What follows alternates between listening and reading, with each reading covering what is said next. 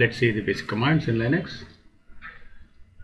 So we are logged in as a student, and which is a unprivileged account. There are different types of users. We'll see in the user management, and let's see how to do a basic operations in Linux. So let's start. The first command is how to check the date in your mission. Basic date command, and say list ls, and ls has a multiple variations in counts and commands. ls space -l to show the long listing of the files, and ls minus ld to show only the directories, and we can ls space -al. This will show you the hidden files in your environment. So here, if any file is having a dot in front of the file or a folder, it is called a hidden file. So when you see ls command, it will not be shown. So to see the hidden files or folders, it is ls -l. Okay, cool. Then we can set the date. Of course, date generally will be managed by using a service called ntp. Okay, and let's create a file. So creation of file can be done in multiple ways. So clear is a command to clear the screen, and let's create a file. To create a file, we have commands called touch, or we can use a command called vi. And these are two different files. These are models of commands. Okay, one is suppose I don't have any file called my project, so I can say touch my project, and if I say ls -l, it is just created my project, and the size is 0 KB. Okay, so touch does the two jobs. One is the creating a 0 KB file, and also it updates the timestamp. Okay, so if I want to, okay, let's say if we have another file or folder, we can do a touch for it. That's one way of doing things. And another way is to use a vi command. Say vi, since my project file doesn't have any data in that, let's open it up, and in that we need to press I on your keyboard to enter into insert mode. This is the insert mode we are in. So we can say type whatever the program you want to write or any document, and press escape on your keyboard. Okay, the insert mode is gone. Then shift :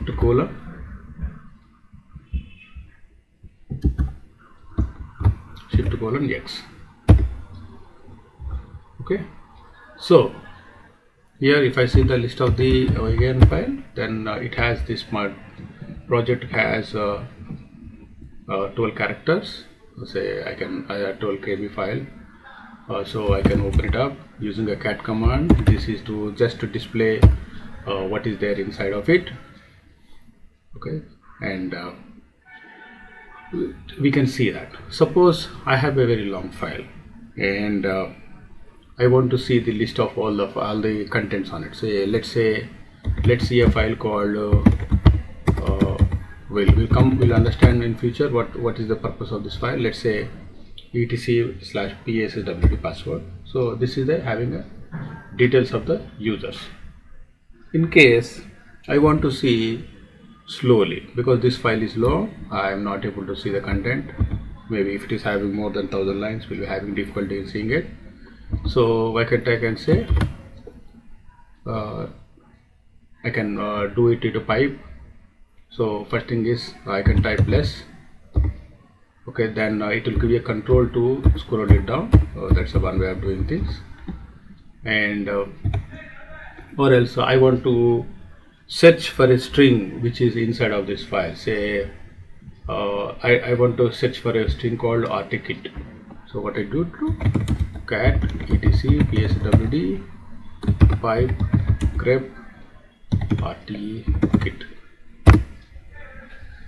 Okay, So this grep command, what is the purpose of a grep is, it is a general regular expression syntax or general regular string processor, expression processor, general regular expression processor. It is a little bit advanced from now, so we'll again visit this one. So we are just discussing how to select a string from the command line. Suppose if you have multiple entries on it, we can get that. That is the use of the grep, and we can do the counting of the number of number of the words and characters in a file. So let's say let's pipe it up. Let's say cat etc eswd and say wc myself. This will tell how many lines are there in a single file. And let's set this one. So wc minus l is the number of lines and wc minus c is the 2313.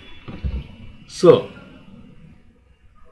here we need to understand a basic point about Linux. So here let's see. So there are something called as UNIX principles, and what are the UNIX principles is, first one, take everything is a file. So the first principle is in UNIX, if you want to understand from the ground basics, everything is a file. I'll tell you what's the meaning of this one. And small programs string together are combined to perform a bigger task. Alright, so what we are doing, first thing is everything is a file. So what does that mean? Anything that is related to anything that is your hardware is also called as a file. So anything hardware means your CPU, memory, hard disk, and all the things, or printer. So everything is considered as a file. So when we go to the managing the, or when we go into the system administration, we'll see why we are calling it as a file. Okay, so the second point is, here we are doing something called as piping. So we take very small programs and we'll combine it together to perform a large task. So we do the piping. So that's what we are doing in the this area. So if I want to get the number of characters in a file, what I'm doing, I'm just doing a piping. I'm not using a big exe to do this job for me. That's why. So this command, the second principle here holds good. And if you have observed it here, there are no extensions for these files, or as I didn't say my project is a document or txt or whatever it is. For to find out what is the type of the file, we have a command called, so this is ASCII text. So suppose if I want to see different type of files, but I can go to /bin and say try to do zcat file and zcat, any file what you want. So shell script, okay, and try to do on these ones, say vm config or any file. So sometimes it says binaries and all this sort of stuff. Okay, so this is to understand. So in the regular world or in the GUI, we have this option of it is displaying with the if it is a notepad, it shows this different symbol. If it is a MS PowerPoint, it shows with a different symbol. So here this is a GUI mode, we use this way only. Okay, all right, let's see how. Let's step out of this home directory and see what else we have in the Linux world. So let's try to understand the file system of Linux. So here the slash is called the first directory under Linux. So let's see here. Okay, consider this is your, okay,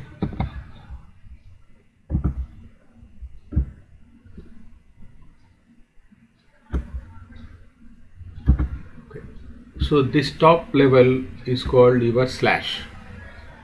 So the difference is everything in Linux it is forward slash we use, and it tells okay, this is a forward slash. And then here we have subfolders in this forward slash.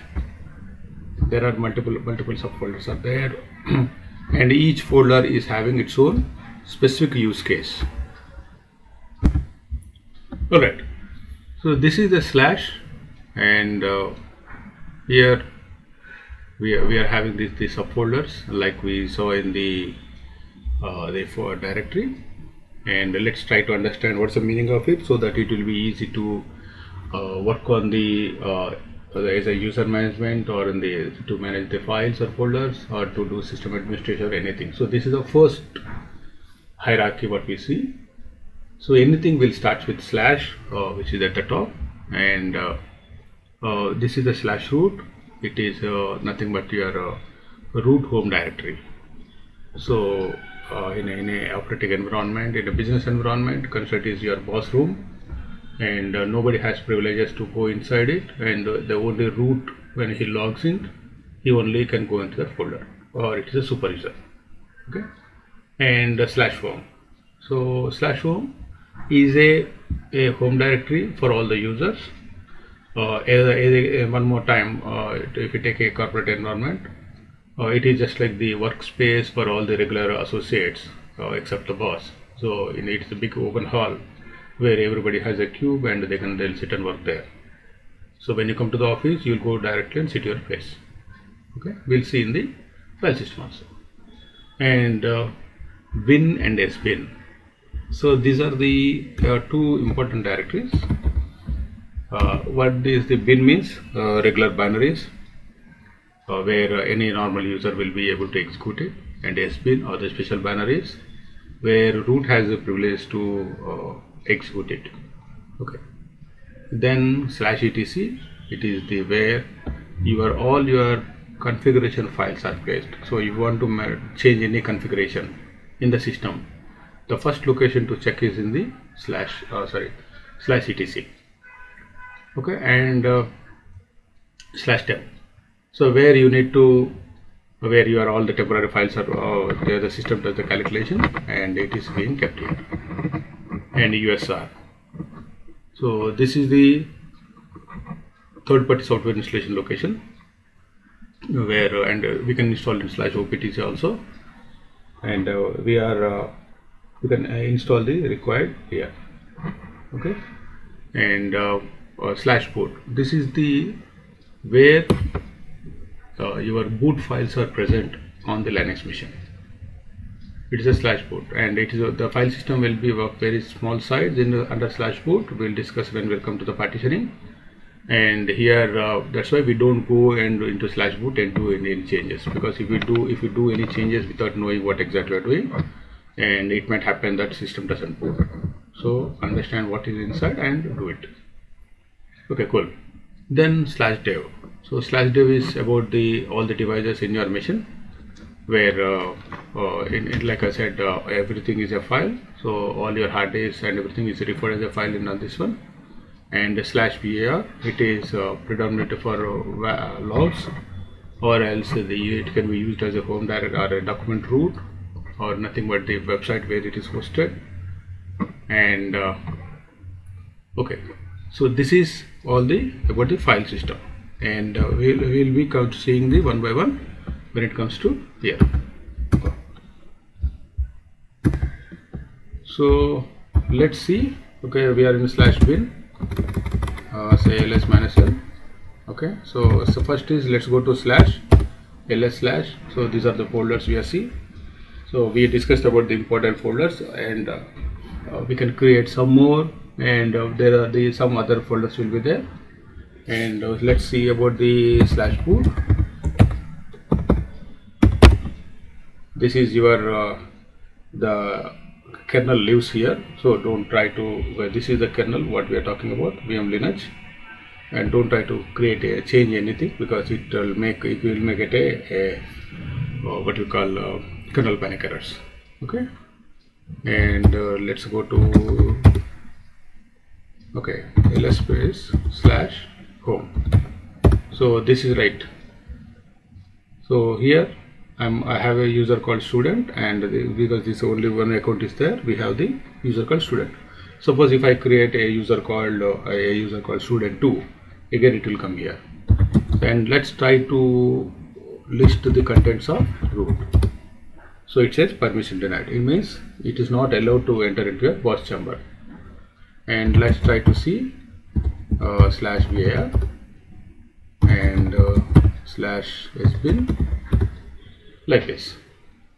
Okay, so here this is about browsing the file system, and we can go into the folders, but we need to be very, and the safest way to learn Linux is login as a student or any unprivileged account. So let me help you how to differ is. So if I say id, the command, so the user id is 1000. So let's try to see what is the id of root. So it is 0. So that's the difference. And let's try to see. Okay, etc.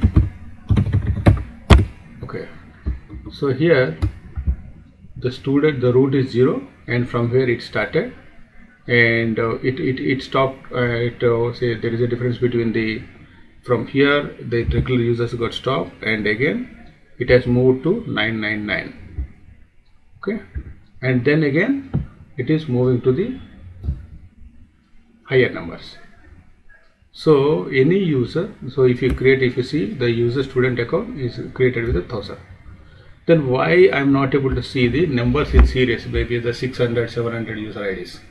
So these are called here, this is the simple difference is this student is having a something called as a shell /bin/bash, but here it doesn't have a no login. Means if you present any student, if a user is presented with a shell, he can log into the machine.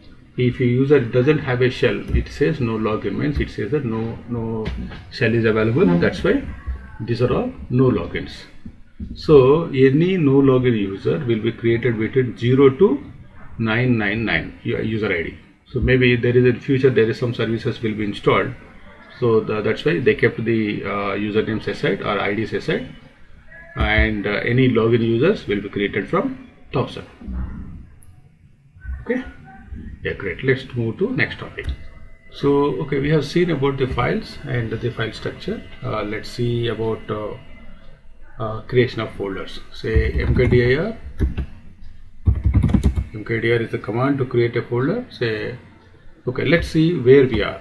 So pwd is my current working directory, and this complete name, it starts with / and we call it as absolute path name.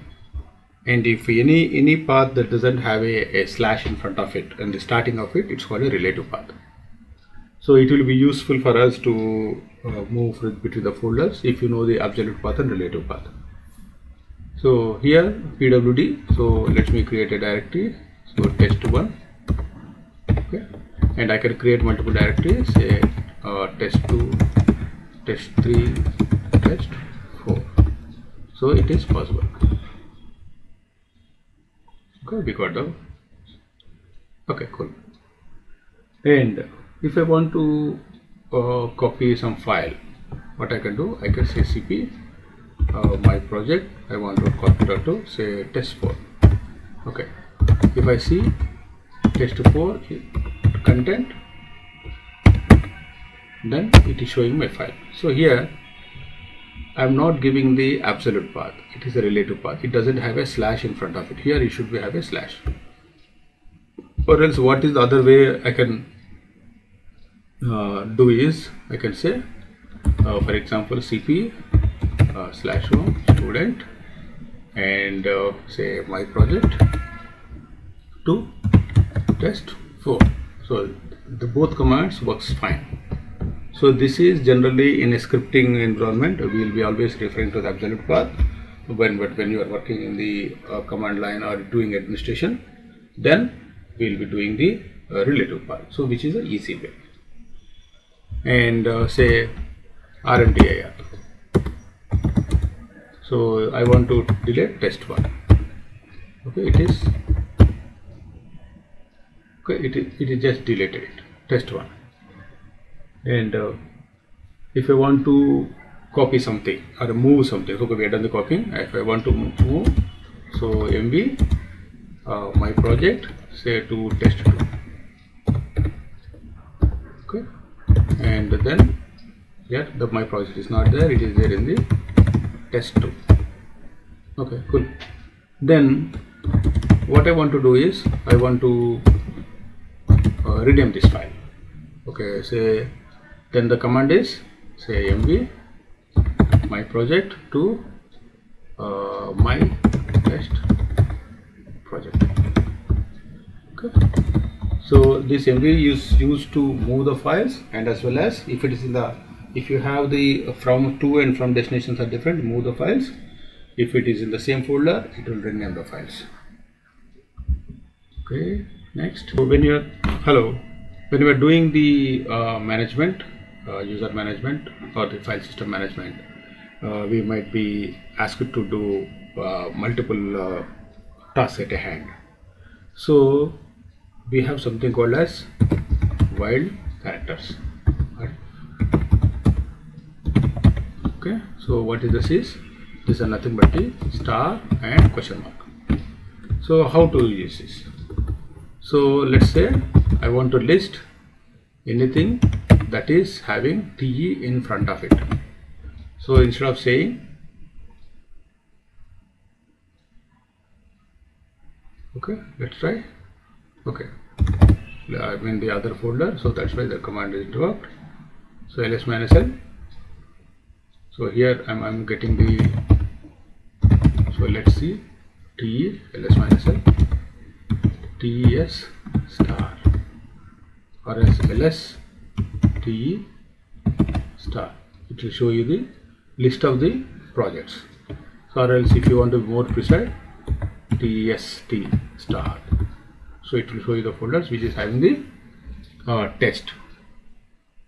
Okay, you can do a recursive also. So if you do ls minus LR, capital R, then we can do the recursive also.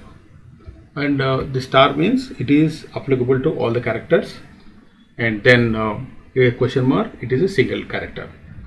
So it depends on the variation of the, it is like a regular expressions what we use, which is generally discussed in the shell scripting. So it has a multiple usages. Instead of typing all the file name, and we can create the, we can use it to select the files without specifying all the full name.